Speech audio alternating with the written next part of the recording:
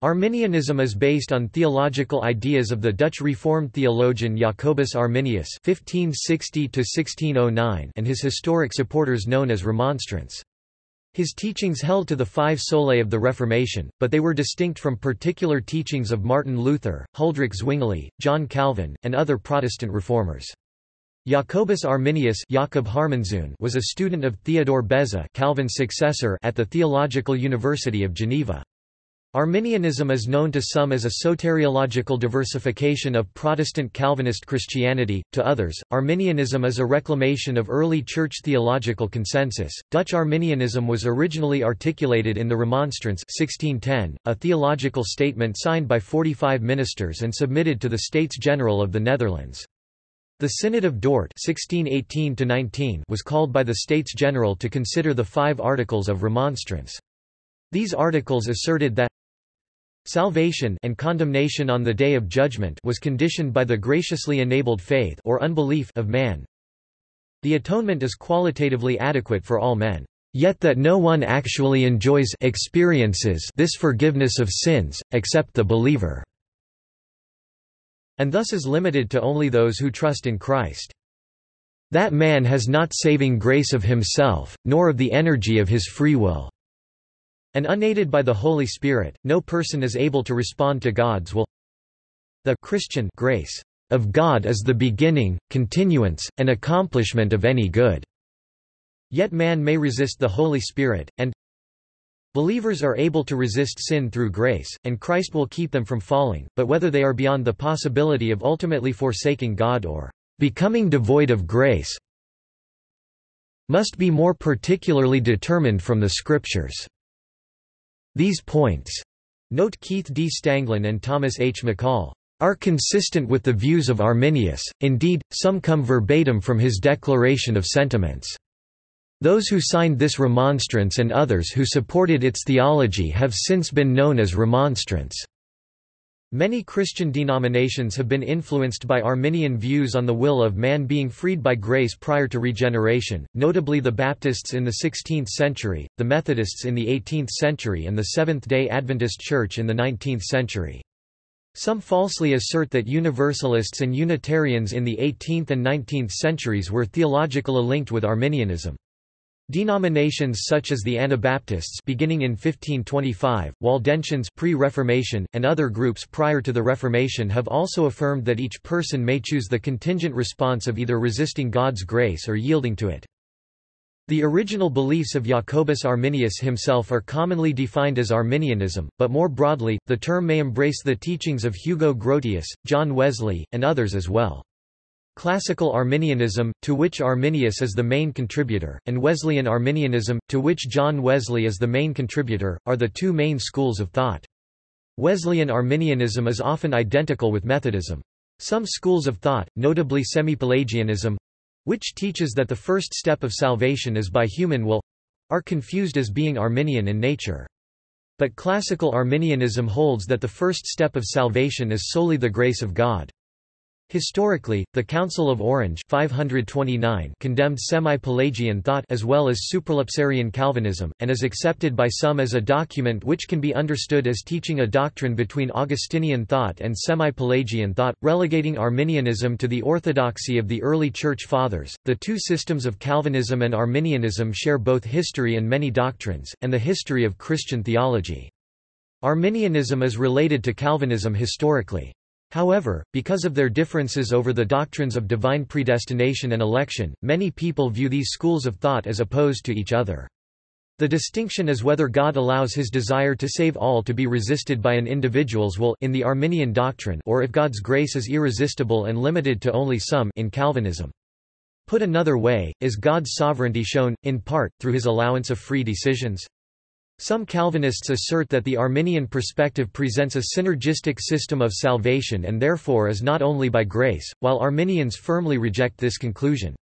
Many consider the theological differences to be crucial differences in doctrine, while others find them to be relatively minor.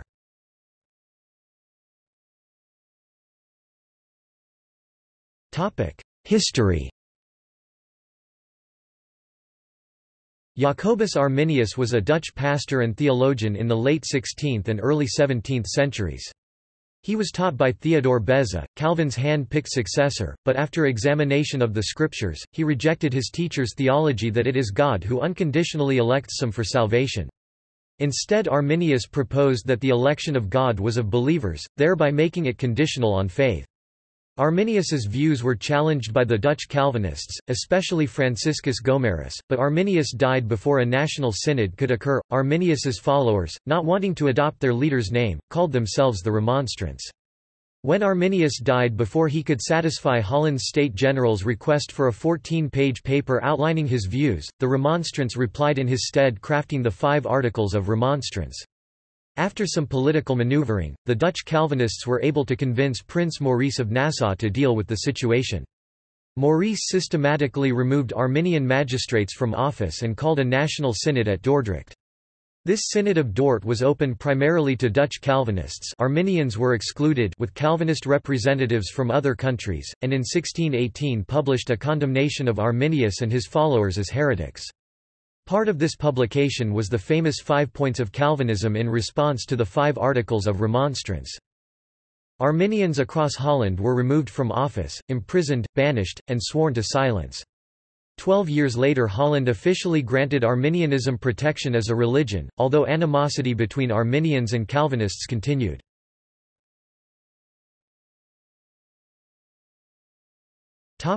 Baptists. The debate between Calvin's followers and Arminius's followers is distinctive of post-Reformation church history. The emerging Baptist movement in 17th-century England, for example, was a microcosm of the historic debate between Calvinists and Arminians. The first Baptists—called General Baptists because of their confession of a «general» or unlimited atonement—were Arminians. The Baptist movement originated with Thomas Helwys, who left his mentor John Smith, who had moved into shared belief and other distinctives of the Dutch Waterlander Mennonites of Amsterdam, and returned to London to start the first English Baptist church in 1611. Later General Baptists such as John Griffith, Samuel Loveday, and Thomas Grantham defended a reformed Arminian theology that reflected more the Arminianism of Arminius than that of the later Remonstrants or the English Arminianism of Arminian Puritans like John Goodwin or Anglican Arminians such as Jeremy Taylor and Henry Hammond. The General Baptists encapsulated their Arminian views in numerous confessions, the most influential of which was the Standard Confession of 1660. In the 1640s the Particular Baptists were formed, diverging strongly from Arminian doctrine and embracing the strong Calvinism of the Presbyterians and Independents. Their robust Calvinism was publicized in such confessions as the London Baptist Confession of 1644 and the Second London Confession of 1689.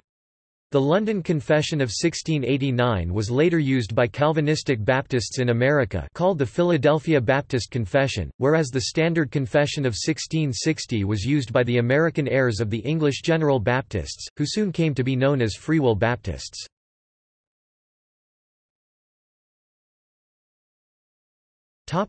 Methodists. This same dynamic between Arminianism and Calvinism can be seen in the heated discussions between friends and fellow Anglican ministers John Wesley and George Whitefield. Wesley was a champion of Arminian teachings, defending his soteriology in a periodical titled The Arminian and writing articles such as Predestination Calmly Considered. He defended Arminianism against charges of semi-Pelagianism, holding strongly to beliefs in original sin and total depravity. At the same time, Wesley attacked the determinism that he claimed characterized unconditional election and maintained a belief in the ability to lose salvation. Wesley also clarified the doctrine of prevenient grace and preached the ability of Christians to attain to perfection, fully mature, not sinlessness. While Wesley freely made use of the term Arminian, he did not self-consciously root his soteriology in the theology of Arminius but was highly influenced by 17th-century English Arminianism and thinkers such as John Goodwin, Jeremy Taylor and Henry Hammond of the Anglican Holy Living school, and the Remonstrant Hugo Grotius.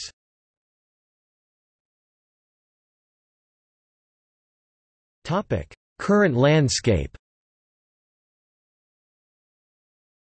Advocates of both Arminianism and Calvinism find a home in many Protestant denominations, and sometimes both exist within the same denomination. Faiths leaning at least in part in the Arminian direction include Methodists, Free Will Baptists, Christian Churches and Churches of Christ, General Baptists, the Seventh-day Adventist Church, Church of the Nazarene, the Wesleyan Church, the Salvation Army, Conservative Mennonites, Old Order Mennonites, Amish and Charismatics. Denominations leaning in the Calvinist direction are grouped as the Reformed churches and include Particular Baptists, Reformed Baptists, Presbyterians, and Congregationalists. The majority of Southern Baptists, including Billy Graham, accept Arminianism with an exception allowing for a doctrine of perseverance of the saints' eternal security. Many see Calvinism as growing in acceptance, and some prominent Reformed Baptists, such as Albert Mohler and Mark Dever, have been pushing for the Southern Baptist Convention to adopt a more Calvinistic orientation. No Baptist church is bound by any resolution adopted by the Southern Baptist Convention. Lutherans espouse a view of salvation and election distinct from both the Calvinist and Arminian schools of soteriology. The current scholarly support for Arminianism is wide and varied. One particular thrust is a return to the teachings of Arminius. F. Leroy Forlines, Robert Piccarelli, Stephen Ashby and Matthew Pinson see citations are four of the more prominent supporters.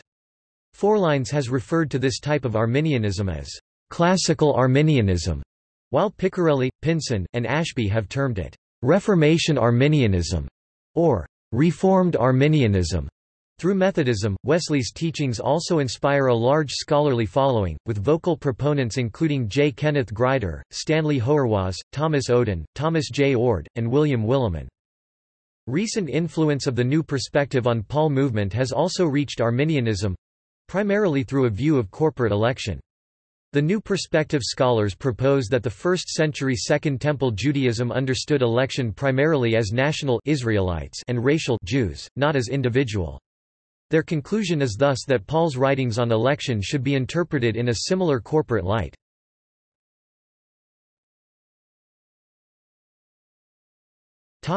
Theology.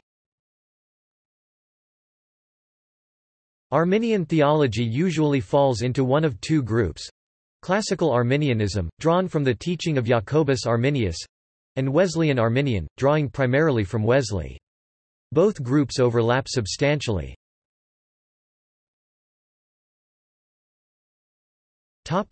Classical Arminianism. Classical Arminianism is the theological system that was presented by Jacobus Arminius and maintained by some of the Remonstrants. Its influence serves as the foundation for all Arminian systems. A list of beliefs is given below. Depravity is total, Arminius states. In this fallen state, the free will of man towards the true good is not only wounded, infirm, bent, and weakened, but it is also imprisoned, destroyed, and lost. And its powers are not only debilitated and useless unless they be assisted by grace, but it has no powers whatever except such as are excited by divine grace. Atonement is intended for all, Jesus's death was for all people, Jesus draws all people to himself, and all people have opportunity for salvation through faith. Jesus's death satisfies God's justice, the penalty for the sins of the elect is paid in full through Jesus's work on the cross. Thus Christ's atonement is intended for all, but requires faith to be effected. Arminius states that justification, when used for the act of a judge, is either purely the imputation of righteousness through mercy, or that man is justified before God, according to the rigor of justice without any forgiveness. Stephen Ashby clarifies, Arminius allowed for only two possible ways in which the sinner might be justified, 1 by our absolute and perfect adherence to the law, or 2 purely by God's imputation of Christ's righteousness. Grace is resistible, God takes initiative in the salvation process and His grace comes to all people. This grace, often called prevenient or pre-regenerating grace, acts on all people to convince them of the gospel, draw them strongly towards salvation, and enable the possibility of sincere faith. Piccarelli states that, "Indeed this grace is so close to regeneration that it inevitably leads to regeneration unless finally resisted."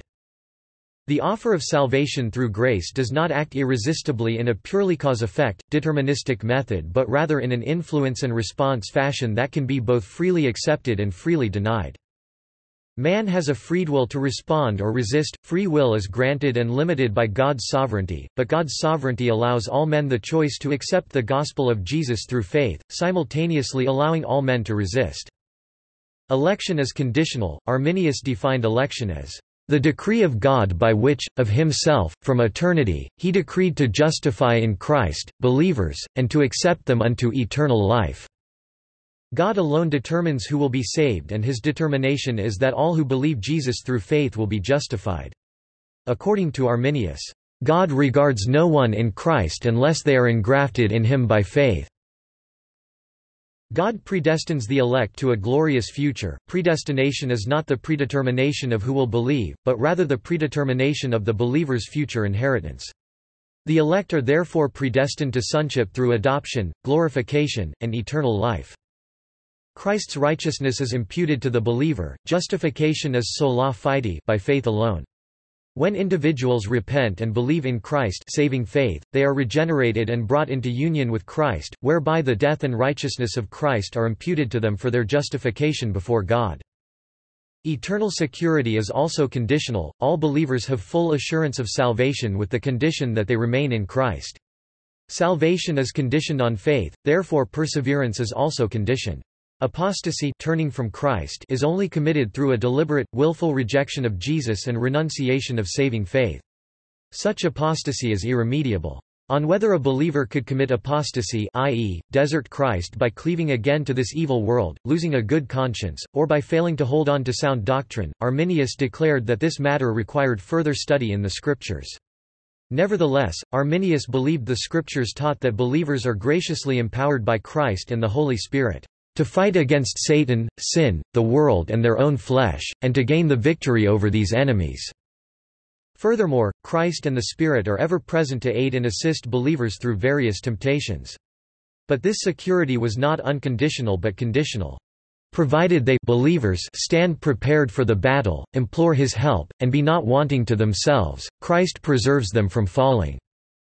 Arminius goes on to say, I never taught that a true believer can, either totally or finally fall away from the faith, and perish, yet I will not conceal, that there are passages of Scripture which seem to me to wear this aspect, and those answers to them which I have been permitted to see, are not of such a kind as to approve themselves on all points to my understanding.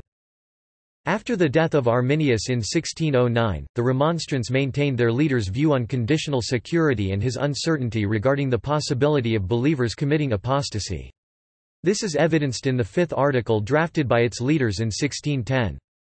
However, sometime between 1610, and the official proceeding of the Synod of Dort 1618, the Remonstrants became fully persuaded in their minds that the Scriptures taught that a true believer was capable of falling away from faith and perishing eternally as an unbeliever.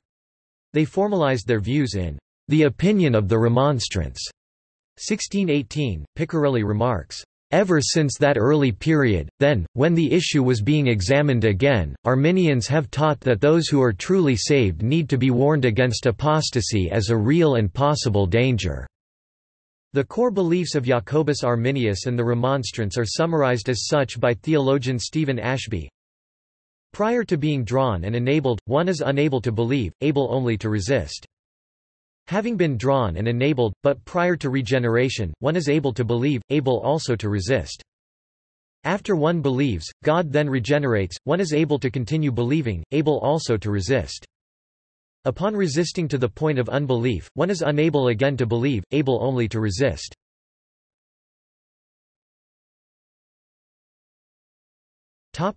Wesleyan Arminianism. John Wesley has historically been the most influential advocate for the teachings of Arminian soteriology. Wesley thoroughly agreed with the vast majority of what Arminius himself taught, maintaining strong doctrines of original sin, total depravity, conditional election, prevenient grace, unlimited atonement, and the possibility of apostasy. Wesley departs from classical Arminianism primarily on three issues. Atonement. Wesley's atonement is a hybrid of the penal substitution theory and the governmental theory of Hugo Grotius, a lawyer and one of the Remonstrants. Stephen Harper states, "Wesley does not place the substitutionary element primarily within a legal framework, Rather, his doctrine seeks to bring into proper relationship the justice between God's love for persons and God's hatred of sin. Less than pre greater than / pre greater than ... It is not the satisfaction of a legal demand for justice so much as it is an act of mediated reconciliation. Possibility of apostasy. Wesley fully accepted the Arminian view that genuine Christians could apostatize and lose their salvation, as his famous sermon, "A Call to Backsliders," clearly demonstrates. Harper summarizes as follows. The act of committing sin is not in itself ground for the loss of salvation. The loss of salvation is much more related to experiences that are profound and prolonged.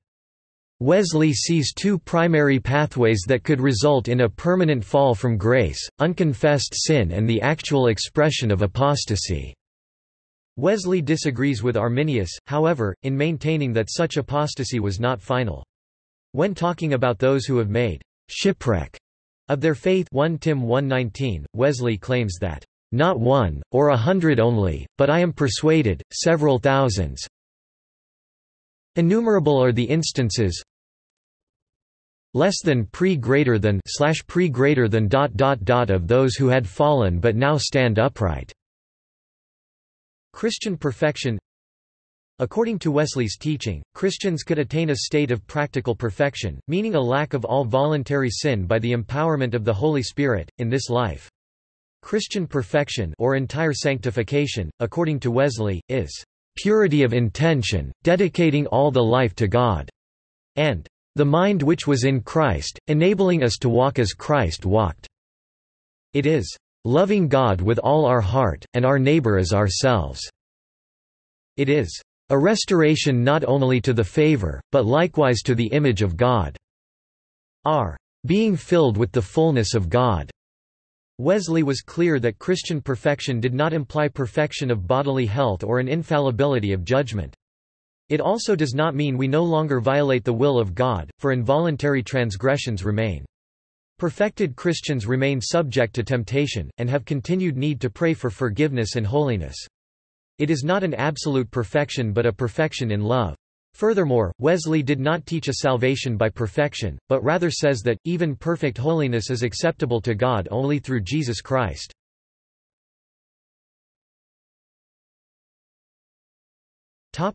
Other variations. Since the time of Arminius, his name has come to represent a very large variety of beliefs.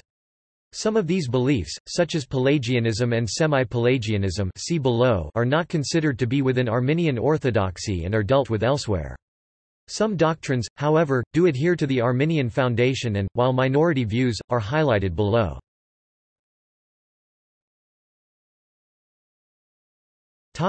Open theism. The doctrine of open theism states that God is omnipresent, omnipotent, and omniscient, but differs on the nature of the future. Open theists claim that the future is not completely determined or settled, because people have not made their free decisions yet. God therefore knows the future partially in possibilities, human free actions, rather than solely certainties, divinely determined events. As such, open theists resolve the issue of human free will and God's sovereignty by claiming that God is sovereign because he does not ordain each human choice, but rather works in cooperation with his creation to bring about his will. This notion of sovereignty and freedom is foundational to their understanding of love, since open theists believe that love is not genuine unless it is freely chosen. The power of choice under this definition has the potential for as much harm as it does good, and open theists see free will as the best answer to the problem of evil. Well-known proponents of this theology are Greg Boyd, Clark Pinnock, Thomas J. Ord, William Hasker, and John E. Sanders. Some Arminians, such as professor and theologian Robert Piccarelli, reject the doctrine of open theism as a deformed Arminianism.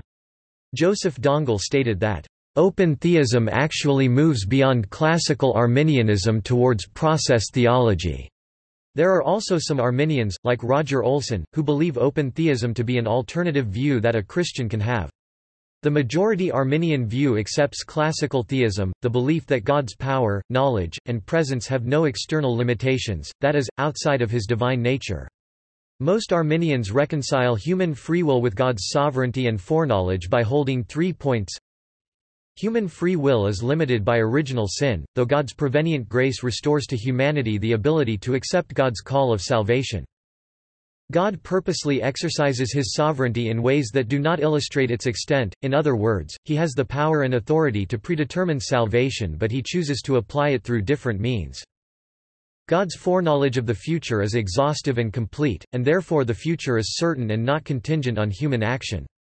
God does not determine the future, but he does know it. God's certainty and human contingency are compatible.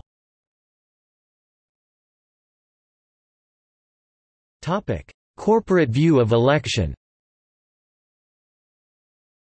The majority Arminian view is that election is individual and based on God's foreknowledge of faith, but a second perspective deserves mention. These Arminians reject the concept of individual election entirely, preferring to understand the doctrine in corporate terms. According to this corporate election, God never chose individuals to elect to salvation, but rather he chose to elect the believing church to salvation. Dutch Reformed theologian Herman Ridderbos says, "The certainty of salvation does not rest on the fact that the church belongs to a certain number, but that it belongs to Christ, from before the foundation of the world. Fixity does not lie in a hidden decree, therefore, but in corporate unity of the Church with Christ, whom it has come to know in the gospel and has learned to embrace in faith." Corporate election draws support from a similar concept of corporate election found in the Old Testament and Jewish law. Indeed, most biblical scholarship is in agreement that Judeo-Greco-Roman thought in the 1st century was opposite of the Western world's individual first mantra. It was very collectivist or communitarian in nature. Identity stemmed from membership in a group more than individuality. According to Romans 9:11, supporters claim, Jewish election as the chosen people ceased with their national rejection of Jesus as Messiah. As a result of the new covenant, God's chosen people are now the corporate body of Christ, the Church, sometimes called spiritual Israel. See also covenant theology. The pastor and theologian Brian Abasciano claims, "What Paul says about Jews, Gentiles, and Christians, whether of their place in God's plan, or their election, or their salvation, or how they should think or behave, he says from a corporate perspective which views the group as primary and those he speaks about as embedded in the group. These individuals act as members of the group to which they belong, and what happens to them happens by virtue of their membership in the group." These scholars also maintain that Jesus was the only human ever elected and that individuals must be in Christ (EPH 1-3-4) through faith to be part of the elect. This was, in fact, Swiss Reformed theologian, Karl Barth's, understanding of the doctrine of election. Joseph Dongel, professor at Asbury Theological Seminary, states, "The most conspicuous feature of Ephesians chapter 1 verse 3-2-10 is the phrase in Christ, which occurs 12 times in Ephesians chapter 1 verses 3-14 alone. Less than pre greater than /pre greater than .. This means that Jesus Christ himself is the chosen one, the predestined one. Whenever one is incorporated into him by grace through faith, one comes to share in Jesus' special status as chosen of God." Marcus Barth illustrates the interconnectedness. Election in Christ must be understood as the election of God's people. Only as members of that community do individuals share in the benefits of God's gracious choice.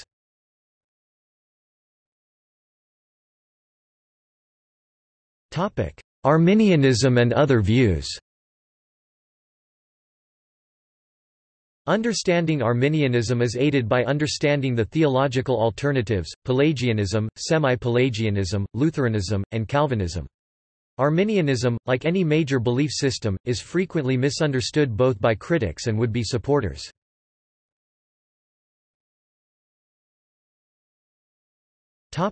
Comparison among Protestants. Arminian beliefs compared to other Protestants. This table summarizes the classical views of 3 Protestant beliefs about salvation.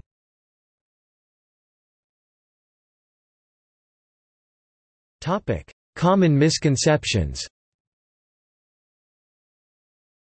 Arminianism is Pelagian or semi-Pelagian, denying original sin and total depravity. No system of Arminianism founded on Arminius or Wesley denies original sin or total depravity. Both Arminius and Wesley strongly affirmed that man's basic condition is one in which he cannot be righteous, understand God, or seek God. Many Calvinist critics of Arminianism, both historically and currently, claim that Arminianism condones, accepts, or even explicitly supports Pelagianism or semi-Pelagianism.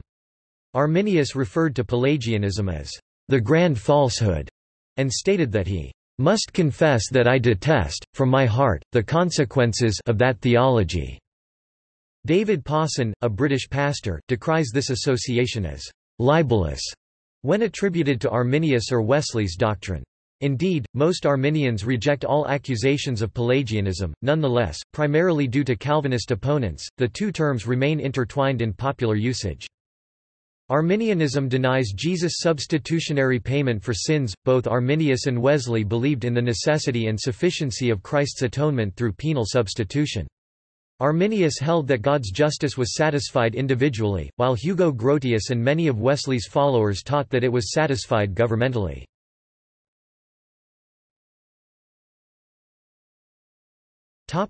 Comparison with Calvinism. Ever since Arminius and his followers revolted against Calvinism in the early 17th century, Protestant soteriology has been largely divided between Calvinism and Arminianism. The extreme of Calvinism is hyper-Calvinism, which insists that signs of election must be sought before evangelization of the unregenerate takes place and that the eternally damned have no obligation to repent and believe, and on the extreme of Arminianism is Pelagianism, which rejects the doctrine of original sin on grounds of moral accountability, but the overwhelming majority of Protestant, evangelical pastors and theologians hold to one of these two systems or somewhere in between.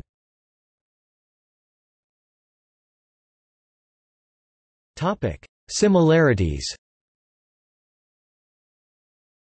Total depravity – Arminians agree with Calvinists over the doctrine of total depravity. The differences come in the understanding of how God remedies this human depravity. Substitutionary effect of atonement – Arminians also affirm with Calvinists the substitutionary effect of Christ's atonement and that this effect is limited only to the elect. Classical Arminians would agree with Calvinists that this substitution was penal satisfaction for all of the elect, while most Wesleyan Arminians would maintain that the substitution was governmental in nature.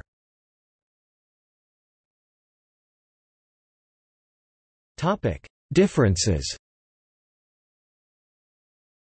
Nature of election – Arminians hold that election to eternal salvation has the condition of faith attached. The Calvinist doctrine of unconditional election states that salvation cannot be earned or achieved and is therefore not conditional upon any human effort, so faith is not a condition of salvation but the divinely apportioned means to it. In other words, Arminians believe that they owe their election to their faith, whereas Calvinists believe that they owe their faith to their election. Nature of grace – Arminians believe that, through grace, God restores free will concerning salvation to all humanity, and each individual, therefore, is able either to accept the gospel call through faith or resist it through unbelief. Calvinists hold that God's grace to enable salvation is given only to the elect and irresistibly leads to salvation. Extent of the atonement – Arminians, along with four-point Calvinists or Amiraldians, hold to a universal drawing and universal extent of atonement instead of the Calvinist doctrine that the drawing and atonement is limited in extent to the elect only, which many Calvinists prefer to call particular redemption. Both sides, with the exception of hyper-Calvinists, believe the invitation of the gospel is universal and must be presented to everyone they can reach without any distinction. Perseverance in faith – Arminians believe that future salvation and eternal life is secured in Christ and protected from all external forces but is conditional on remaining in Christ and can be lost through apostasy. Traditional Calvinists believe in the doctrine of the perseverance of the saints, which says that because God chose some unto salvation and actually paid for their particular sins, he keeps them from apostasy, and that those who do apostatize were never truly regenerated, that is, born again or saved. Non-traditional Calvinists and other evangelicals advocate the similar but distinct doctrine of eternal security that teaches if a person was once saved, his or her salvation can never be in jeopardy, even if the person completely apostatizes.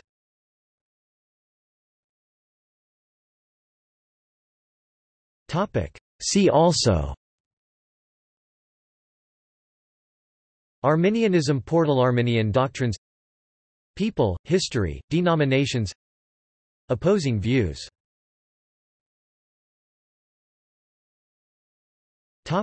Notes.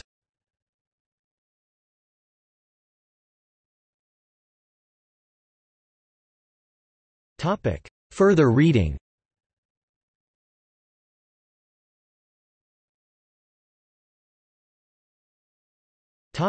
External links.